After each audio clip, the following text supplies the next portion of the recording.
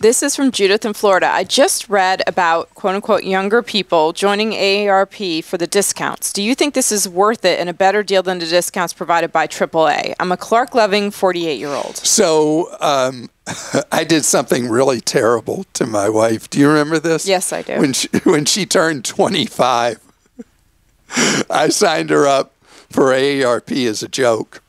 And nobody verified anything. This was obviously forever ago, even though she still looks like she's 29. But anyway, so she started at a really, really young age getting all these solicitations for senior living and all that. To this day, she's still upset with me about that.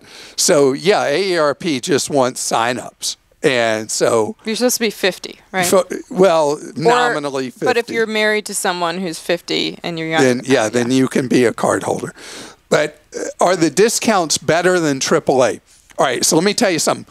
A lot of people out there are giving seniors discounts without even being a member of anything.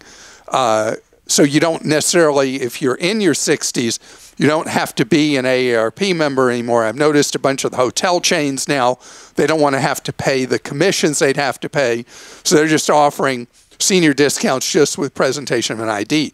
But if you're not in your 60s yet, like you in your 40s, then having an AARP card will save you. The advantage of it over AAA is that the rates are not necessarily the same. So having both is an advantage if you travel regularly, or just having AARP if you don't need the roadside assistance from AAA, because it's much cheaper.